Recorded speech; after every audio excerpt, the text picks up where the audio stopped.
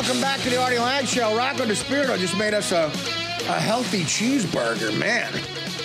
Can't believe that was healthy. That was amazing. It was delicious. 4.5 grams of fat. These people in the kitchen, so good.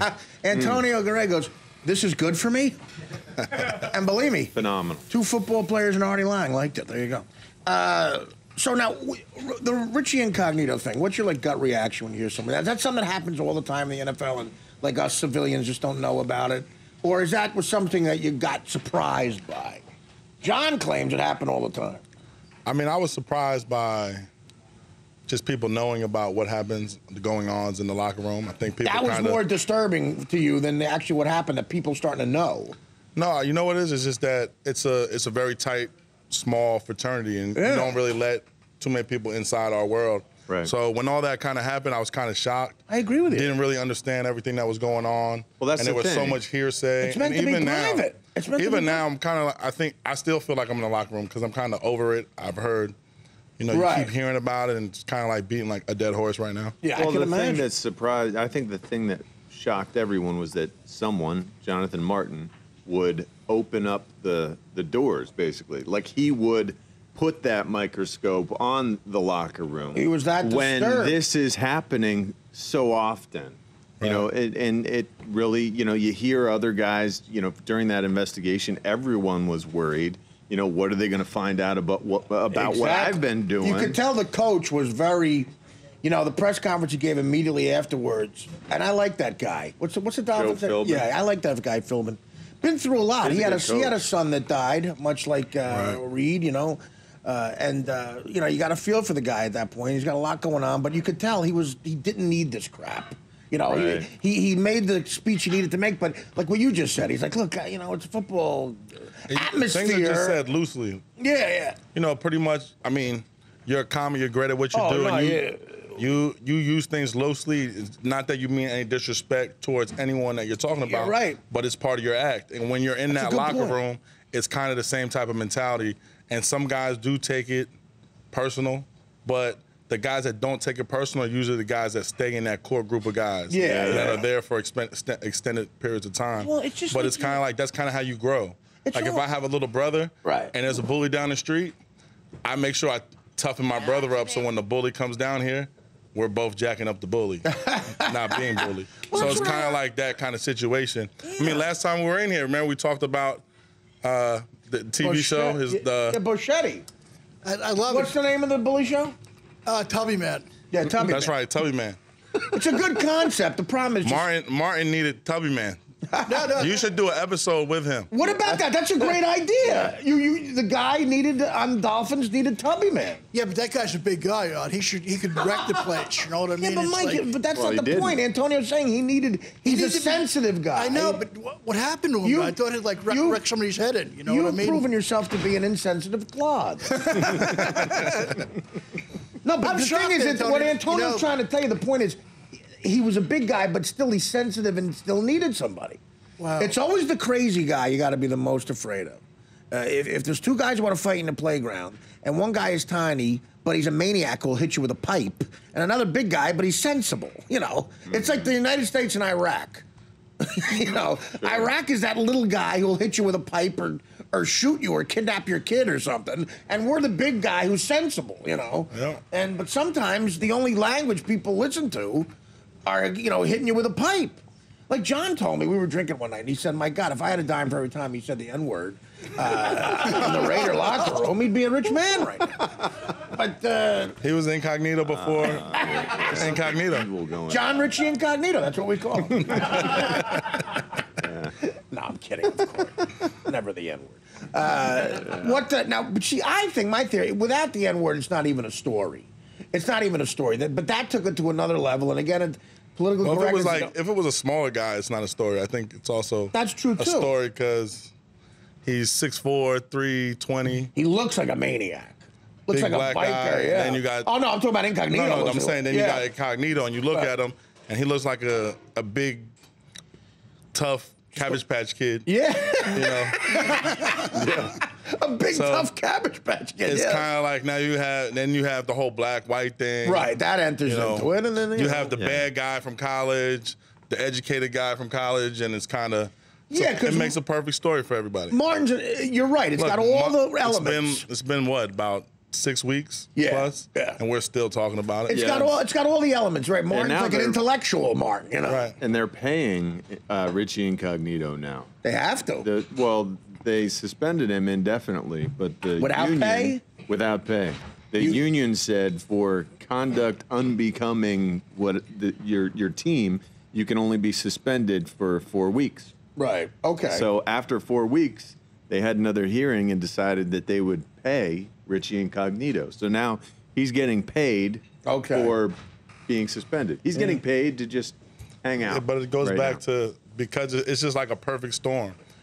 To have him on the team, it kind of, all the stuff that we're joking around about and we're kind of poking fun at, from the outside, people looking in that aren't athletes, people that aren't in the industry, now looking at it, and it's, if you let them in, then you got to deal with the backlash. That's why I'm comfortable talking to you guys, because I'm an athlete, obviously, and coming from Rawway, you're the guy. I'm Union, man. You're a county legend right here. You know? I'm a Union guy. Of course, Rawway, you were scared of us. Right. On the field, on the street, we were throwing. I told you when I was a kid, I was on St. George Avenue riding on the back of UPS trucks. I had a cousin that lived in Rawway. In his hometown, he used to get on the back of UPS trucks. We used to ride down this busy street. That's fun. I was a little bit of a crazy kid. Like, How would you have handled that as Tubby, man? Give us say an NFL team needs Tubby. This could be a full episode, Mike. Well, you know, he's a big guy, but usually big guys aren't bullies. Like you said, it's Napoleons that are bullies. No, I've seen a lot of big guys in history that are bullies too, though. Yeah, but I met all the big guys I met were never like looking for stuff with people. You know what I mean? Could there be a more articulate answer? I mean, I think, for 6 weeks we've been arguing back and forth, and what he just said makes total sense. Complete sense. Antonio, right? I think you should definitely do an episode with it. Yeah. That's the thing. Real tough guys don't have to show their toughness. How about an episode where you promise a friend an $87 jacket? Okay. It'll be here tomorrow. I'm picking it up at 11 or 12. You see the jacket he's wearing? It's from the big and nauseating guy shop. Leather-like. Yeah, and he's told me it's leather-like, the jacket. That's what in the description says, leather-like. No, for Tubby, man, I think you could get Richie Incognito. He's not doing anything. Oh, God, right I don't want to work with him. I don't like bullies. I don't really. Listen, maybe, yeah, but he's maybe the real you can deal. redeem his image and you can reform him. No, for an episode. I definitely think we're on to something right here. Right. Yes. And that's not question. That's and believe me, that's a very unique standpoint, wanting to help Richie Incognito. Yeah. So you're probably not getting a lot of calls. Right. I don't know. I don't want to help. The guy who's been kicked off of every team he's ever played on. Well, he definitely has a behavior problem. College and NFL. Some kind of, there's definitely mental deficiency with him, I'm sure. And that's coming from Mike. And then the Bichetti mother coughs up a milky substance. He's definitely a sociopath. A sociopath. Oh, wow. All right. I don't know. I think Antonio just gave you a gold mine, just laid it right in your lap. How can we get these guys, though? I don't know. Call them. I don't know. Say, listen, Richie, it's Mike Bichetti from Staten Island. You want to be on an episode of Tubby Man? Are you currently shooting? No, not till after the New Year. Oh, so you're on hiatus? Yeah, we got a couple. Mike has a grueling one episode every 3 years. We got another episode coming out 12/12. Really? Yeah. 12/12? December 12th? Yeah. How many episodes have you done? We have like 3, and then we're probably going to shoot a few more, see what happens. And how long did it take you to do 3? It took a while. How long? Maybe months, because we had edited and stuff. You know what I smell, Mike? Syndication. Me too. I hope so. I hope to have like some sick money and have. No, Mike. If you get syndication, you're only 98 episodes away from syndication. I know. Which, at the pace you're doing it, you're looking at another. I'll be 85 years old. About 82 years, you could have Seinfeld. Antonio, did you watch the Jets this weekend? Yeah. What about that? What is going? Do they have to go and draft another quarterback this year? That would be awkward. Yeah. It would definitely be has awkward. it come to that? I mean, is Geno Smith that bad? Has he regressed enough to where he's unsalvageable as an NFL quarterback? It's only in the Jets organization. It's tough. I mean, I like the kid. You know, I thought he's a good kid. I mean, I still think he has the opportunity to be a good quarterback. Was he rushed? But I think that it was just a combination of things. I think the guy that should have been the starting quarterback is unavailable right now. They hurt in the fourth quarter of a preseason game. Right. But who's that? You're talking about Sanchez? Yeah. Yes. I mean, I still believe that. You know, so I have a lot of respect for Mark by putting Mark in the fourth quarter in a preseason game. Yeah. I think we can all agree there. I think his last couple of years just been tough as far as maturing him as a starting quarterback. Mm-hmm. I think that, you know, by bringing Tebow in, doing stuff like that really didn't help with his progression. Yeah. And it kind of slowed it a little bit. Yeah. Right. You know, and then being in New York, facial expressions, how you look, because they don't hear the quarterback. They just kind of see your reactions.